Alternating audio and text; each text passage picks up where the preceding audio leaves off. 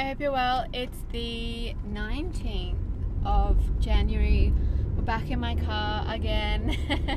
And I've had a really good day today, though I'm feeling like this pit of stress in my stomach. I know it's just from what I'm thinking, but it's really challenging when it's just like this underlying feeling that doesn't seem to go away. At least it's just been like the last couple of hours, and it's been because I've been writing my sales page for my online course, Your Perfect Semester, which I'm so excited about. I have just been struggling, or not even struggling, to word it and to have it clearly like what the course actually is, who it's for, everything that you'll get with it, all of that. Like, that's what I'm explaining. And I have on my plan today and a few hours tomorrow to get it finished.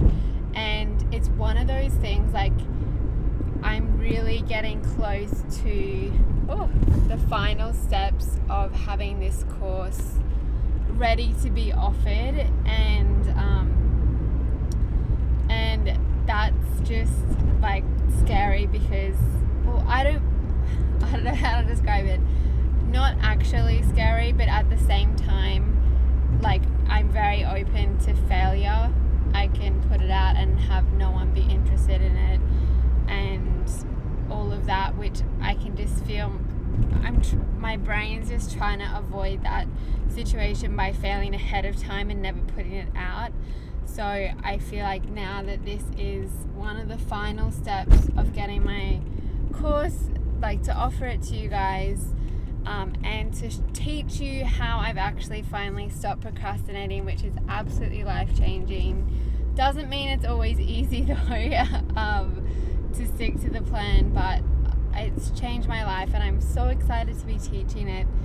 But still, I've just found today that I've just been so just like trying to get everything worded right, and that it's really going to be important that I only give myself the time I've allocated, because I have given myself enough time.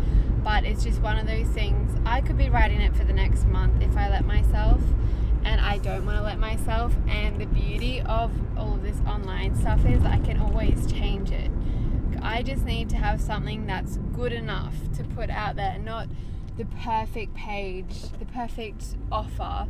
And it's really easy to get caught in the trap of thinking that, you know, it has to be perfect from the first time, because if people see it and it's not perfect, then they'll never ever be one of my students, and all of that kind of thing. And so it's better to make no impression than to make a bad first impression.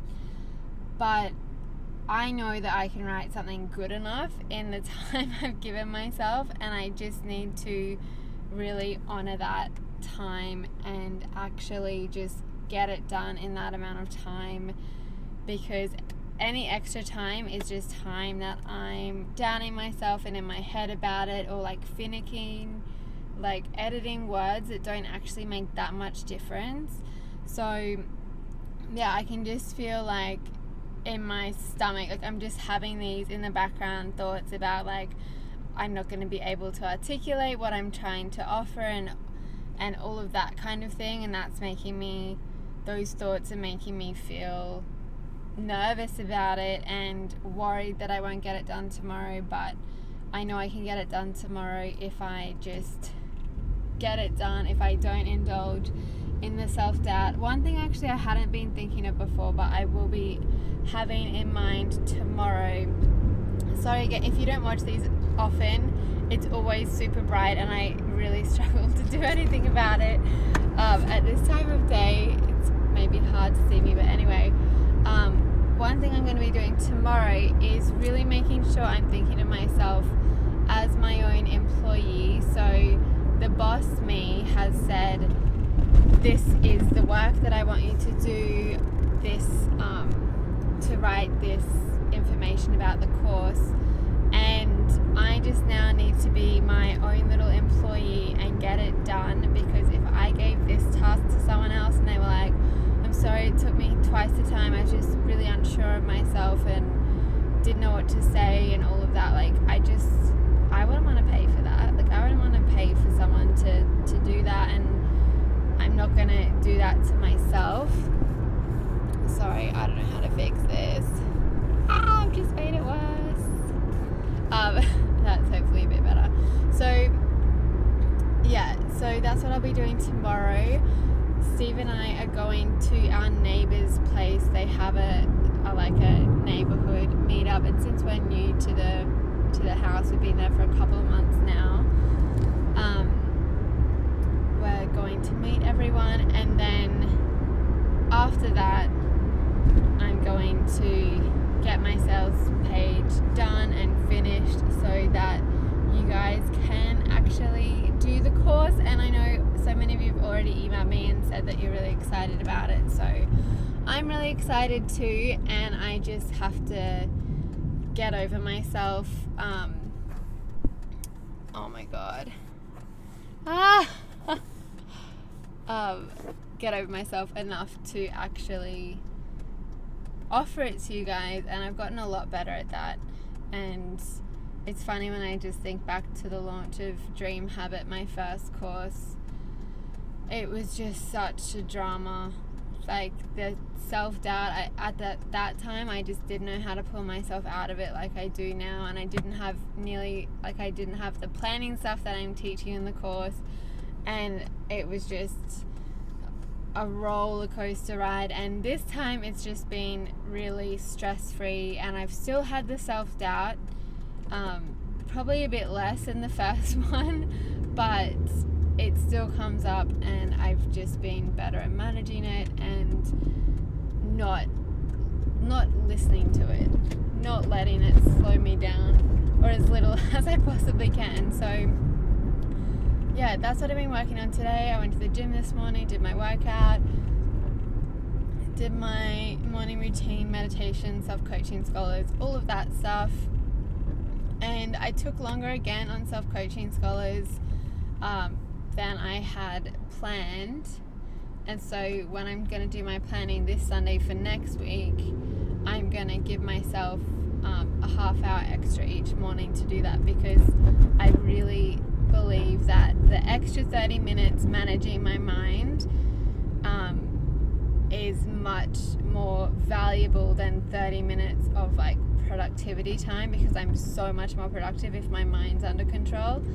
So I'm going to be trying that out next week and just seeing what it feels like. And yeah, that's basically all I have to update you guys on.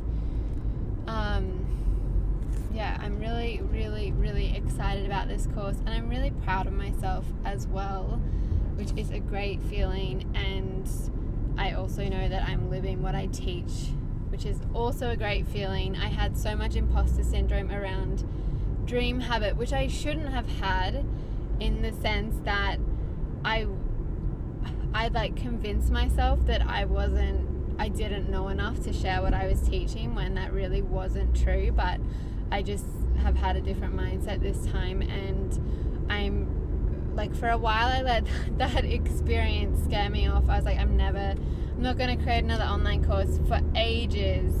And then I kind of accidentally ended up here by turning my free email challenge into a mini course, and then updating that mini course, and then this is the second update to it, which is actually now a complete overhaul, and it's completely something different. But maybe that's why it's been less stressful, because I haven't been like, I have to create this perfect course on procrastination. It's just been what I've learned, and I don't know, it's just kind of happened this way. So yeah, I'm really, really pleased with it, and